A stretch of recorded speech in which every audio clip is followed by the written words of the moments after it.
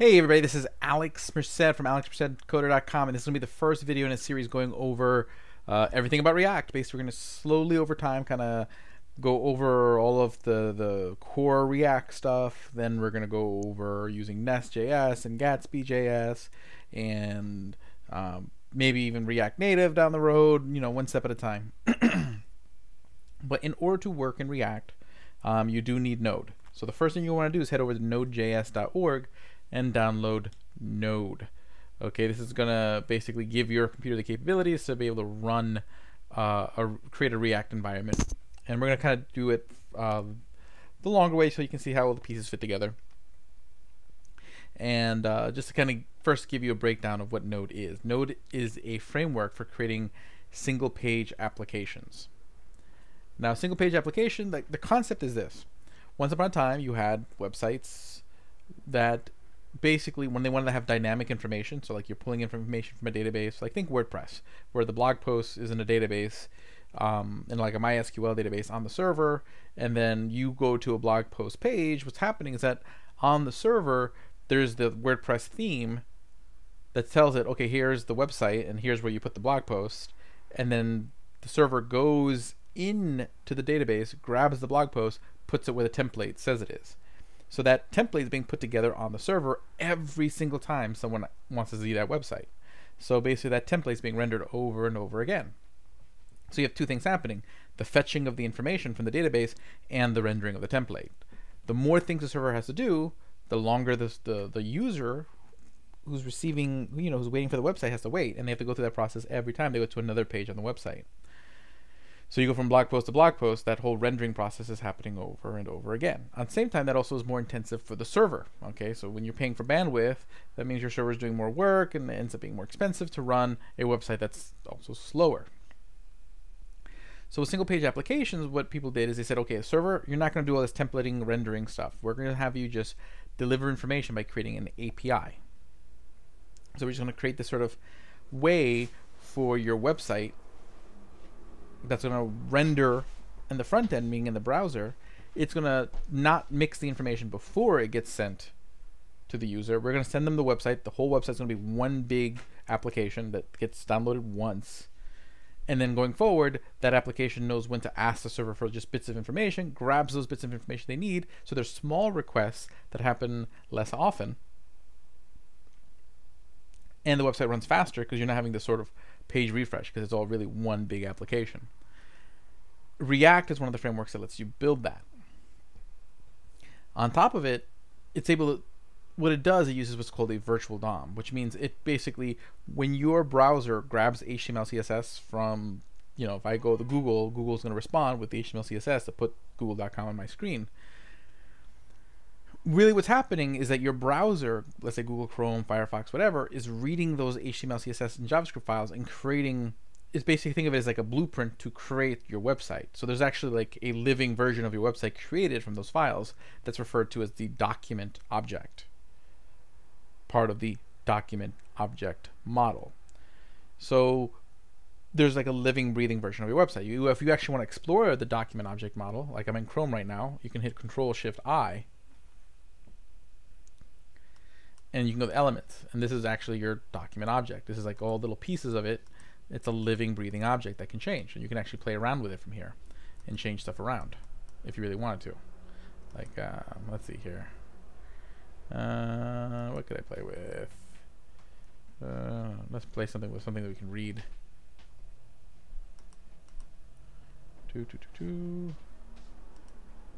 Home intro, just looking for some text that's actually on the screen. P tags, or have a look. Let's change this.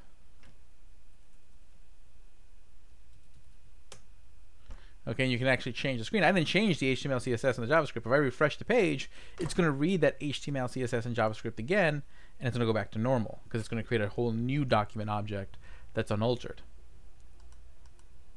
Okay, so refresh, and it'll go back to normal. Because see, it's going to read it and create a new document object. So what React does, it says, you know what? Before we change the actual DOM that the user's seeing, we need to make sure there's actual changes. And instead of changing the whole thing, we're only going to change parts of it. So what we're going to do is we're going to create another DOM, a virtual DOM, so a second copy that's living and breathing, and monitor it for changes. And only when changes happen to that virtual DOM does it then go back and only make those changes to the live DOM that the user is seeing on the screen. You don't really need to understand how that all works to use React, but just so you can really understand sort of what made it so revolutionary and what makes it so cool. This idea of a virtual DOM, which now pretty much is standard in many of these frameworks. So that's sort of the big deal. Now, how do we set up a React project? So I have a folder for React projects right over QRS. That's the one that's highlighted. That would make sense. So I created a folder called tutorial. Now what's going to happen is you're going to want to open an instance of terminal. I've added terminal functionality into my Atom. If you're using Visual Studio Code, I used an Atom package called termination to have access to the terminal in my Atom. If you're using Visual Studio Code, that's built in from the get-go. And there probably is some sort of package or something to add that functionality. Sublime. I haven't really used Sublime that much recently. Okay. But basically what you would do is that in this folder, which I've already done this, so I'm not going to do it again, but just to show you, I would head over to this folder. So I type in CD for change directory, paste. I go to that folder, and then what I would do is I would type in npm init. This would create a new npm project. I would actually do npm init -y. The -y helps you skip all the little questions it's going to ask you, and that's going to create a new npm project. That essentially creates this package.json file, which tells Node these are the different things that you're using. So notice that here I have certain dependencies, React and React DOM. I actually don't need those right now. So I'm actually going to delete that. Okay? And I'm going to delete this Node modules folder because I don't need that right now. And you'll see why. Okay, but theoretically, as I install stuff, so if I did want to go reinstall React, I would just hit npm I for install and then type in React. And then I would do the same thing for React DOM. But we're going to use what's called the CDN. So I'm going to save this. Okay, theoretically, if I left those dependencies in there and I deleted that node modules folder, I could just type in npm I, just that. It would go look in this package.json folder for my dependency section and say, hey, there's all these dependencies and they're not installed, so let me go install them for you, and it would just bring it all back. Okay, so the only way, you have to make sure you kind of remove it from there so that way it's completely gone. Although you can just not do what I just did and delete it manually, you can just type in npm uninstall and then be like uninstall React or whatever. And it'll do it for you. So we're going to create, I need you to create two files, an index.html. And in that index.html, we're going to bring in React through a CDN. And we need, a CDN is a content delivery network. So essentially what we're doing is we're going to be bringing in a remote version of React, and we're going to be bringing it in through a JavaScript call from the front end in the browser. And these are going to have to be in this order. So you really want you want your React, and there's two React libraries, React and React DOM. Okay, so you want those in there. You can get the newest version by heading over to the React documentation. Okay, so you just head over to reactjs.org, look at the docs, look for the CDN links, and you're just going to copy those two links. Okay. Cool. And you would just copy them right in here like that. Then we need Babel. Now what Babel is, what happens is that React is using what's called ES6. It's the newest version or new-ish version of JavaScript. The thing is that browsers don't understand all of ES6's new features because browsers move a little slower than JavaScript and the programming languages change. So what Babel does, it'll take your code that's using the newest version of JavaScript and then translate it back to an older version so that way browsers can understand it, because otherwise the React code just won't work. But your browser doesn't know that you brought in Babel to translate anything, so it's like, okay, thank you for bringing it in. So you can just head over to CDN.js, look for the Babel CDN, copy it over. Okay, but once you have Babel in there, that's what you need. So again, you need React first, then Babel, and then you can bring in your JavaScript file. So in this case, index.js. Okay, and then you have to make sure you have this type text Babel that tells the browser that, oh, okay, this Babel library that you just brought in a second ago, because this has text Babel, Babel's going to translate this file or what's in this file so that way you can use it. So that's what this is. Okay, and this defer keyword just makes sure that your script doesn't run until after the website's loaded. So that way, because sometimes your JavaScript can move faster than your website, and that causes issues. So I always just put in that defer keyword on my JavaScript file. And then you put in this little piece here. You're going to put in a div. It could really be any element you want, but you're just going to give it the ID root. And you can give it any ID you want. This is just sort of standard convention. And literally, you're pretty much done with your index.html for the most part. But one last piece I'm going to add in here. I'm just going to put in a title. Alex Merced's React site. Yay. Cool. So this is essentially going to be the container where React is going to inject itself. That's why it's called the root. And this is pretty much, say, bon voyage to your index.html. We won't be seeing this for a very long time. So you're going to head over to index.js.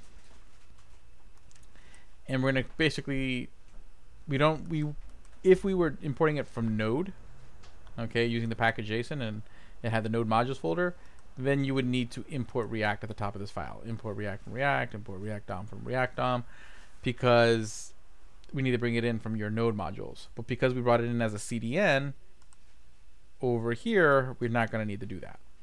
Okay? Which, doing it through the Node way is probably going to be better when you're doing much bigger projects, but this is just for teaching purposes. Okay, so, but basically, the React DOM library provides this function here called React DOM.render. What this does, it says, hey, we want you to publish or inject this, so in this case just an h1 tag, where this is. And this just basically says, hey, whatever the element we find with the ID root. That was that div that we created. So this is what kickstarts your React project. Okay, so react.dom render hello world document.get element by root. That's it. Now you could put HTML here. You can only put one parent tag. So if I were to put multiple tags, they have to be like wrapped in a div. Bottom line is, whenever this is what's referred to as JSX. So things like JavaScript extra, where you're allowed to put in HTML. So instead of having to do really crazy DOM manipulation through code like this, you can just put the HTML right in there.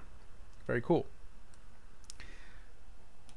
But you'll see we're going to be doing something a little bit more fancy than that as we go on in this video series. So I'm going to hit save. And let's just take a look. So basically this should just say hello world on the screen. But here's the thing. If I actually open it up right now, it won't work. So let me go open it up. Oh, show in file manager. Boop. Let's open it up in Chrome.